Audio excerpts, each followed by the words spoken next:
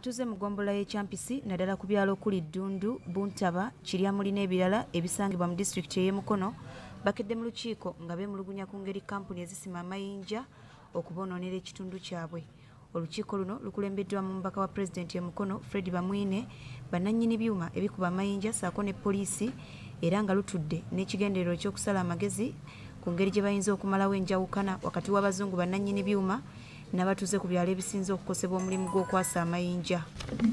For you to start before you commence the usage of explosives there, you should ensure that these people are relocated. Abatuuze bano nga bakulembeddwa mu ssentebe w'ekyalo Bamutakudde Yusufu Muwanguzi balumiriza bannannyini byuma okuli Hongland, CC ne Cementers okukubanga baluti ne zoonoona amayumba gaabwe kyokka ne batagaddaabiriza.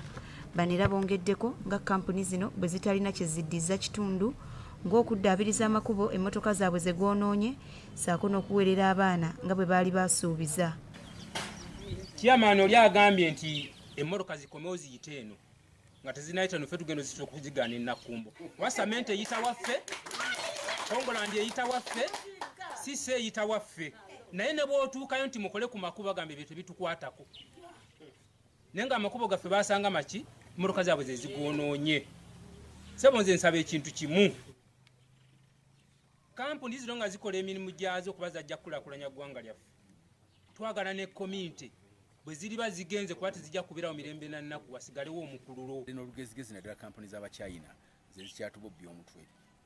Naye tukkiriziganyizza ekisooka bagenda kuteekawo omutaputa buli kampani tegakosa bantu era babawadde tekinologi w'amayinja embwatwa gye balina okukozesa ne babagamba tukkiriziganya bagende eri bannaabwe abamota NGO bakuppe enkola eyo kubanga bonna baliraaniganye. Kyokka omu ku bannannyini kampuni ya Cementers, Rajesh, ategeezezza nga bagezezzaako okuweerera abaana mu kitundu mwe bakolera era nga ssente ziyita mu kanso.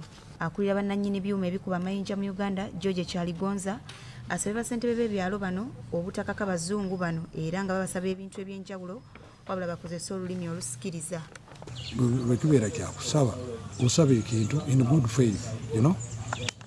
You cannot force n'ogamba nti ndaba ekintu kino bateeka okukozesa force bakisaba. Persuasive language, language etegerekeka ennungi. Omubaka wa pulezidenti mu disitulikiti y'e Mukono Fred Bamwine avumiridde kampuni zino okwonoona enguudo ate ne bataziddaabiriza, bw'atyo n'ategeeza nga bw'atagenda kukkiriza bannannyini birombe abateewandiisizza. Teganyiza kijja kukkirizibwa wano Mukono okubeera n'abantu abalina amakolero olw'ebirombe by'amayinja nga baleeta abantu okukola eno naye nga tebasoose okubawandiisa ba LCs ntubeekebejja okumanya bakwatako era tumaze nga security okubaweereza forms z'oku kampani etaakola ekkubo lyerekozesa naye tujja kukikkiriza. Omuluka gw'eddundu guliko ebyuma ebisukka mu 7 okuli CCC, Seyan, Hongland, Mota Angel n'endala nnyingi. Farida Nakayiza ne Moses Serumaga, BBS Telefina.